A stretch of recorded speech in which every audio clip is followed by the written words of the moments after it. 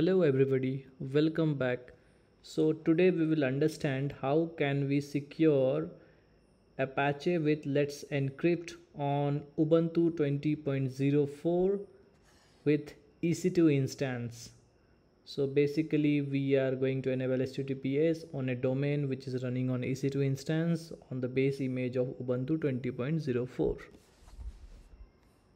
We have created an EC2 instance earlier, so we'll open it up and we are going to use this EC2 instance that we have configured earlier to install the SSL certificate.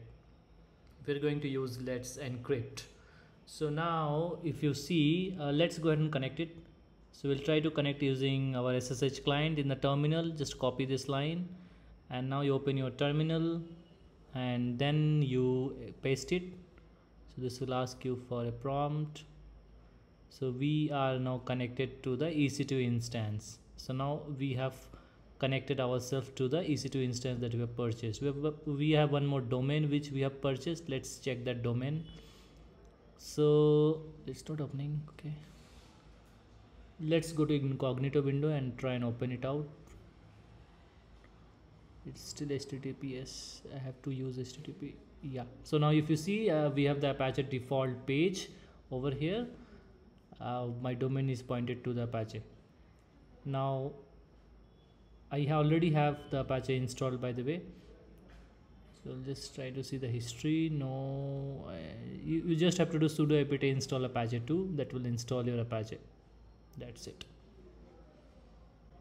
We will now try and install the certbot dependency. So certbot is the Apache it is the Let's Encrypt plugin that we can use to have a free SSL. That's an open source SSL certificate that will get generated and get stored over here. So we are trying to install the plugin. Python 3 is the space. Okay, the hyphen. Okay, yeah, now we'll put the hyphen over here. So that's it. Click on Y. It's now started installing. So once it gets installed, let's wait for some time. So once it got installed, now we have the certbot plugin installed. Now what we will do is we will configure our virtual host. So my domain is sufferpay.com, so I have to create a virtual host for the domain.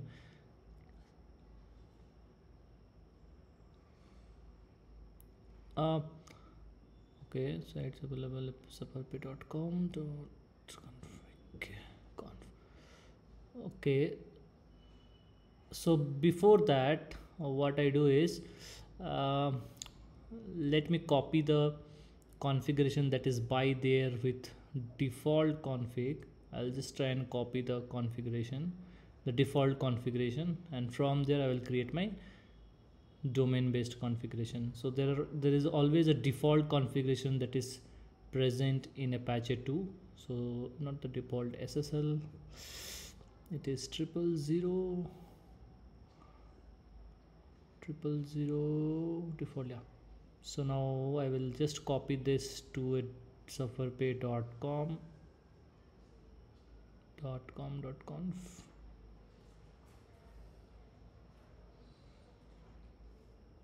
Yes, so no, the location is wrong, it seems, so I have to just change the location. So we will change the location. So I have to put it into that different location. It should be under sites available and then sufferpay.com.conf. So let's do that.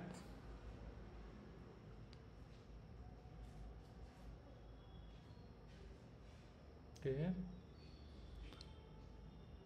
yeah, so I've copied it. Now I'll try and edit that configuration. So open it. Yeah, so now this is my configuration for the virtual host. So whatever domain I am putting in, so if my domain is sufferpay.com, it will read it. If I hit sufferpay.com, it will use this configuration to open the page. So now there are few configurations that we need to do over here. One is the server name and the second is the server admin, and I also need to change the document root. So I will go ahead and change the document root over there: server admin, server name, and server alias. I'll try to put those values over here one by one.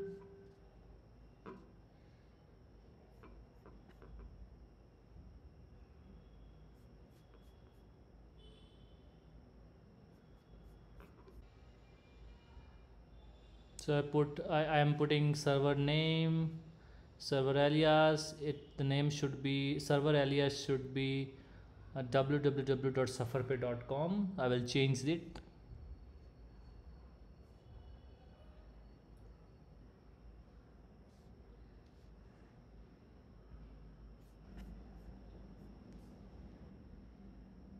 I will change the document root var wstml sufferpay.com. This is the folder that I will be having. Now we'll change the server admin email as well. Just provide a valid email. That's okay for now. So now let's save and exit. So we'll restart the Apache configuration. It is not required, but let's do it. Actually it is required, so because we have changed the configuration. Before that I will create the directory for sufferpay.com where my HTML and other related files will be hosted. Let's just create the directory. I need to add sudo. Yes, so my directory has been created. I will just add a sample HTML over there maybe. Let me restart the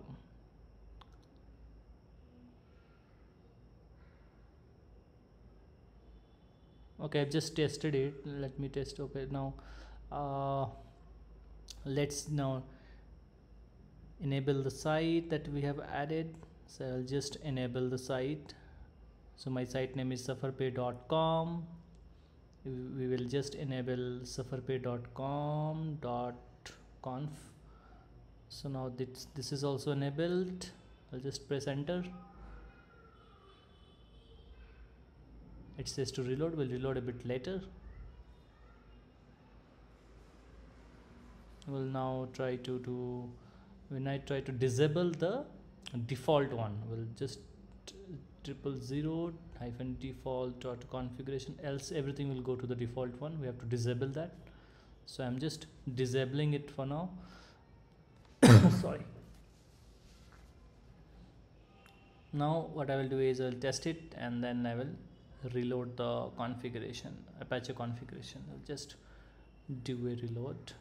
So just copy paste this. We are copy pasting. Yes, so now my system, yes, so my Apache configuration is reloaded now. Everything is fine. I will go to sufferpay.com and see. Before that, what I will do is I will create a simple HTML file. So I'll just vi,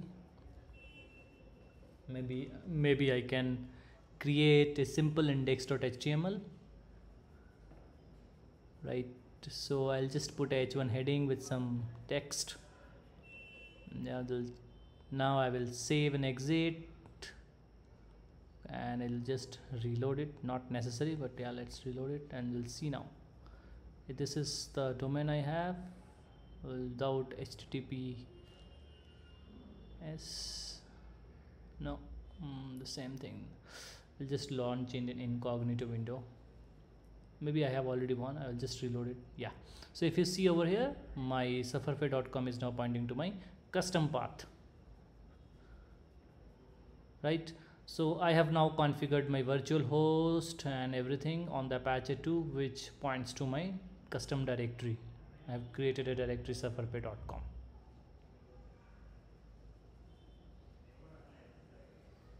We'll update the firewall status. It's inactive. Ignore this firewall status. You don't need to consider this in case if you're using Ec2.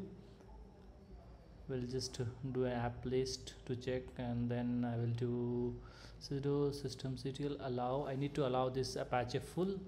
Maybe we can do Apache secure as well, but for now I will do an Apache full. Sudo ufw allow, and then I will do Apache full.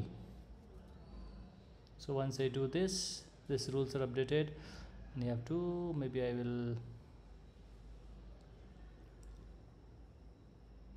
restart the Apache 2, reload the Apache 2 configuration. Yes, it is already done. If you are doing Apache, just a safer step.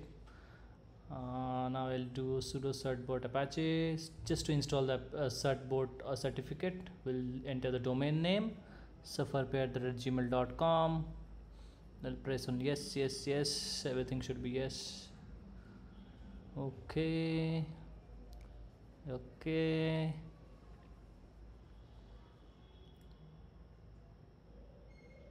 We'll do for all. We'll just press enter.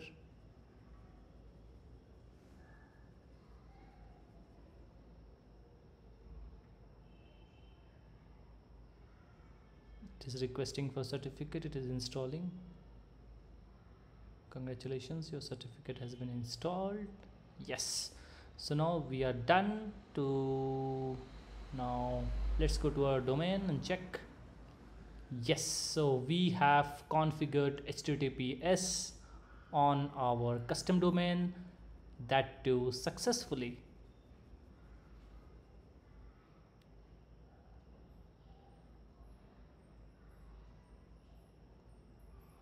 We'll just do reload. We'll just check the status of the certbot timer. So this is just to check the certbot timer. This is a few things. Okay, this is it. This is running. It will run again on it runs on twice daily to check the expiry and everything. We'll just do a dry run and see if the certificate gets expired. This works or not. Just a dry run. Once the certificate is expired, it will renew automatically.